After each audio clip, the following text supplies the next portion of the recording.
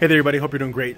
Business Ask Me Anything question that came through recently was, how do you deal with disappointment after you've put in a ton of time in a particular career or a particular company? How do you deal with that?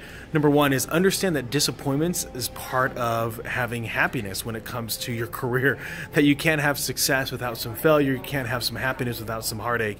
And so you need to understand that that's going to happen, that you might put in a ton of time on a specific project and you might get overlooked, or you might put in a ton of time to advance your career and you might realize this is not where I want to be and what I want to do, and that's totally okay.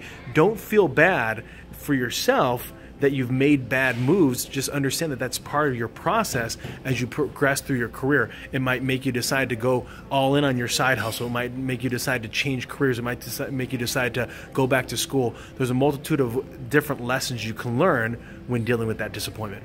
Sherm's out.